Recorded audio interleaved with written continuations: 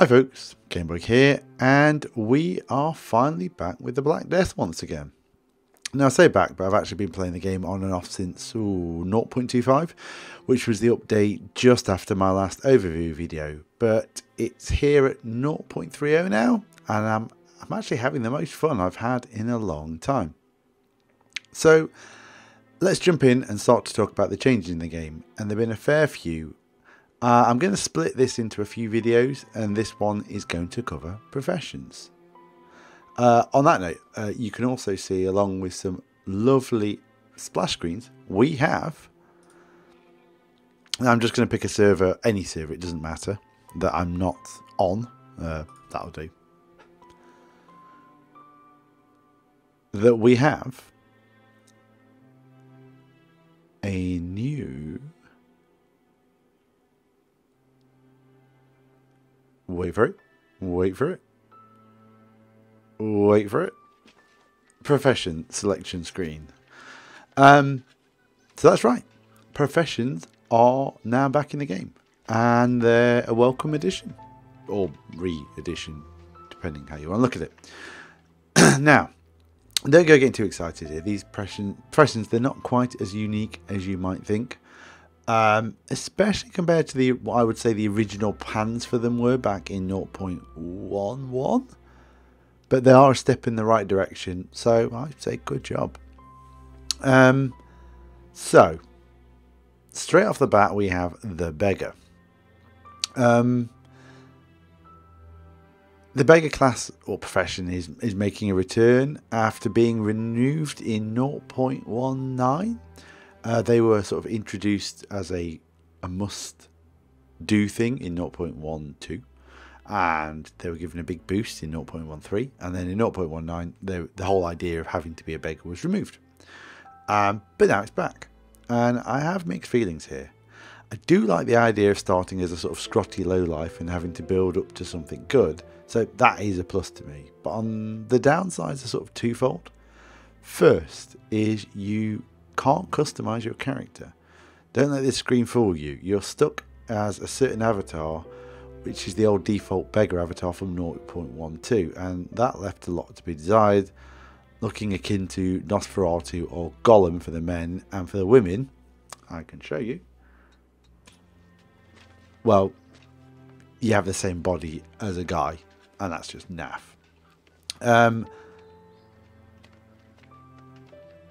The heads, you can't choose. You can choose your gender, but hair and head, it says here, beggars have reduced customization options. You can't change that. And it doesn't matter what you choose for gender, you're gonna have a basic head that's gonna, I'll see if I can quickly find it for the men.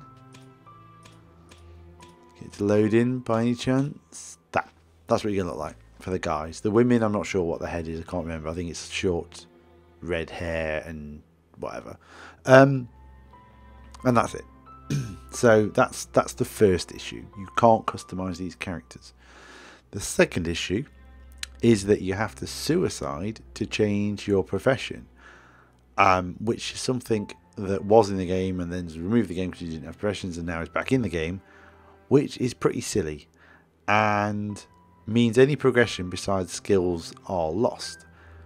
Now, why is that bad? Well, the answer is attributes. Attributes are a new way to spend skill points, and they're a good thing. They allow you to give boost to certain areas, such as increasing strength to do more damage and allow you to carry more, agility to run faster, or health to have more hit points.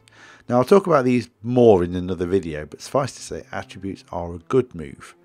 But death of any sort wipes all attribute progression, which is fine, except when you die because you have to. Anyway, back to the professions. Beggar is not optional, so you're going to be starting here like it or not, at least until you unlock the other classes, professions, whatever you want to call them. So how do you unlock the others? Well, let's find out as we analyse the professions. So the beggar gives us a passive ability to beg. Now, all characters from, I believe, 0.19 to 0.29, I might be wrong on that, had the ability to beg, and it was rubbish. Before that, it was only beggars.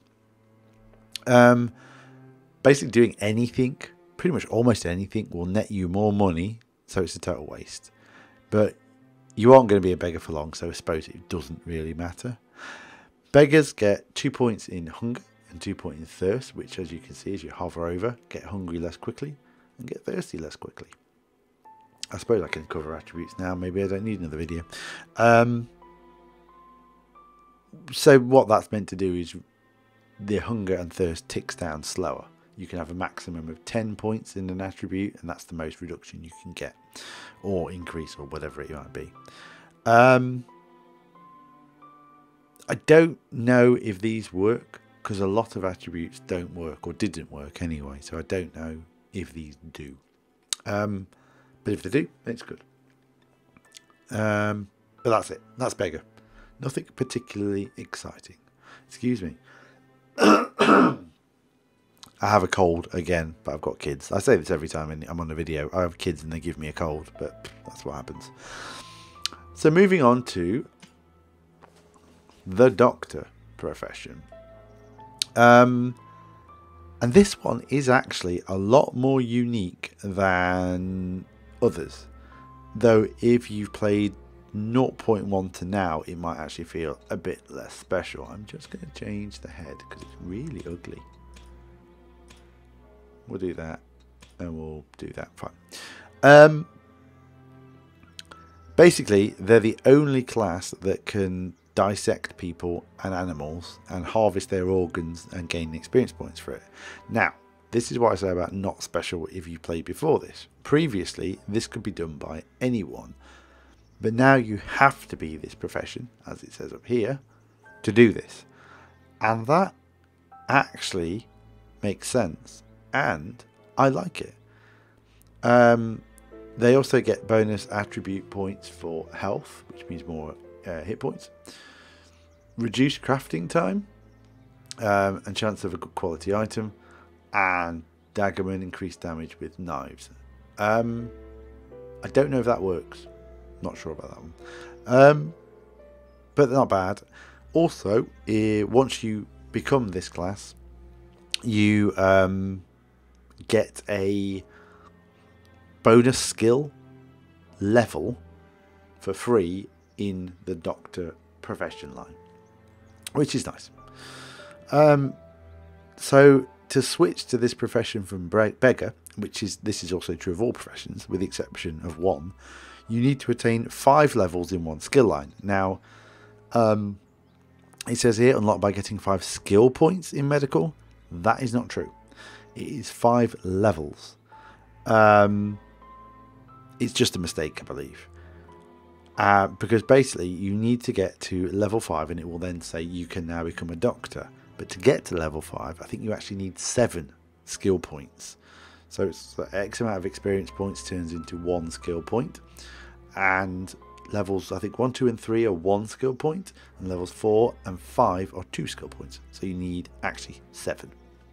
So that's not true.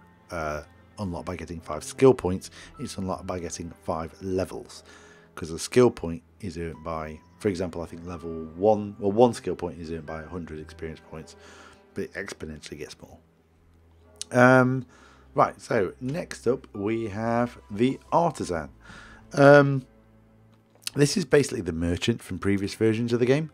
The special ability here is you can sell your wares or items through your own NPC merchants. Now, I'm not sure exactly how this works as I haven't tried it, but it makes a bit more sense than the old merchant special ability of you set up a shop, which I also never really used. And I like the sound of it, so to speak. But other than that, they're basically merchants. So depending how this works, it could be quite cool. You know, you can make something high leveled and sell it rather than just give it to somebody. Excuse me. They also get attribute bonuses for crafting, so reducing time. Merchantry, get better prices when bartering with merchants. It's a sort of interesting sort of thing, but at the end of the day, by the time you've got enough money, you won't care about that. and then daggermen, so increased damage with knives. They also get 1 extra skill point in their profession, so to speak, level, which is artistry, I think it's called. So, for example, if you went to level 5 and then died and became one of these, you'd start with artistry level 6, which is quite nice. So, next up we have the cook profession. They get a perk that gives them an increased yield when, I think they spelled yield wrong there, am I mad? I think that's spelled wrong. When crafting food items. I don't know if that includes drinks as well. Now, it's not a bad skill, but food becomes a non-issue after a certain point, basically. So it makes them not as good as you'd have thought. And they gain, strangely enough, a extra skill line point in the cooking skill thing for free, which is nice when you become one. What else? They get health bonus, hunger reduced bonus, thirst reduced bonus. None of that's bad. I just don't see the point in this particular class. Don't really know. So we have next up the peasant. Now, the peasant is a class or profession worth seriously considering for their very strong perk. Like the cook, it increases yield, but for gathered resources. That basically means anything you collect, sticks, stones, or cotton and so on, as far as I know, basically it just has to be gathered from a node. So it won't work with stuff from dead enemies or dead animals or just stuff lying around or in chests or anything. But this is a damn good perk to have early game, and it actually keeps being useful as the game progresses. There's no harm mining something and getting more of it. And quite good, you can't sniff at 2 points in strength off the bat, which is increasing your carry weight. Health, agility doesn't work at the moment. Those two do that. Just meant to increase your run speed. As far as I know, don't work. If I'm wrong, let me know. So yeah, I mean, that's all good. And obviously they get a bonus skill point. So if you were level 5 in this, as you died, you'd be level 6 in the farming skill line, which is also pretty cool. I'll be back in 1 second. I'm just going to have to go and clear my throat properly. Right, so we're back. So next up we have the smith. The smith, the blacksmith. The most overpowered, cheapest class in, and this is when I started playing the game, 0.11 to 0.18. How things have changed, and you are a shadow of your former self. So the perk of a smith is a reduced cost for repairs. Which still, though, has to be performed at an anvil like everyone else. When money is a concern, initially, that's sort of helpful. But then the weapons you probably have won't cost that much to repair. But late in the game, it's just pointless. It's a weak perk overall, and I wouldn't recommend it. But it wouldn't be fair for them to be able to just repair on the fly like they used to be able to do. So they got nerfed, and they ain't as cool as they used to be. Fine. As you might gather, they get a bonus level to the smith skill line when you choose them. And as you can see, they get an attribute bonus to health, crafting, and heavy weapons. I don't know if that works. Those, I think, do. Could be wrong. The Mason. Now, the Mason's a new addition with a new skill line that covers a lot of the base building mechanics and recipes. It's worth noting anyone can learn the skills in this profession. So anyone can learn all the base building skills. It's just that the Mason simply gets the ability to build faster, which is nice. And as the build time is halved, I think, yeah, it did say halved, twice as fast. It's nice, but it's not a necessity. I'd like to have seen them use less materials for their build instead, but that's actually not the case. As you expect, they gain bonuses, a bonus level in masonry, and they get attribute benefits to strength. Great, as always. Crafting, nothing wrong with that. And merchantry, which is quite nice as well. So we have the Hunter. The Hunter is a profession that was one of my favourites back from basically 0.11 to 0.18. But with all skills available to anyone as of 0.19, it sort of lost its impact a little bit. To be honest, it's not exciting here either. Its perk is double damage to animals and increased yield from animals. Wow. It's nothing exciting. I mean, the increased yield's alright, but the double damage, I mean, who sort of cares? Most animals you can kill just by running up to them and smacking the crap out of them. The only things you can't typically is deers. But bowmanship's still really iffy in the game. So there's just nothing really that great about them. The bonus skill level is in the Hunter line, duh. And they get an attribute bonus to agility, which, as I say, doesn't work as far as I know. Hunger and bowman, which I don't think works as well, but I might be wrong on that. Then we have the penultimate profession we're going to look at, which is the bandit. So basically, as you might expect, you need 5 levels in banditry to unlock this, and you'll gain a bonus level, so you'd have banditry level 6 if that was the case. Now the bandit perk's an odd one, because I've heard mixed reactions about it, but I've not tried it out myself. So I've heard that some bandits do still attack you. I've heard that the monks definitely attack you. I've heard peasants attack you.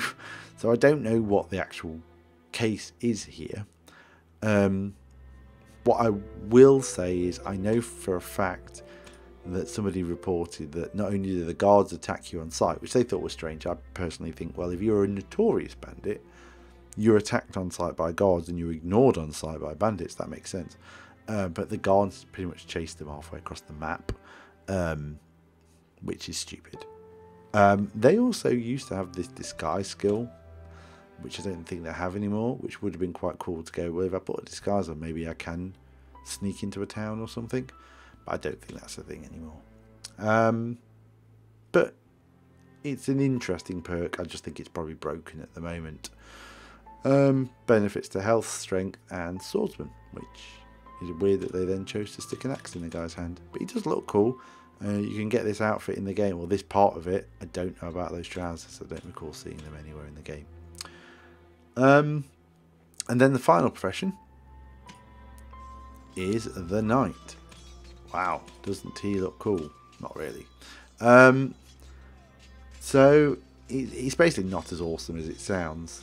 But that's what I'm basing this on, is what I know of the knight, and that's not much, to be honest, because I met all the criteria, which is getting 5 skill points in all skills, or 5 levels in all skills, and I couldn't actually unlock the knight. So I tried, it didn't work, it just was still greyed out like this.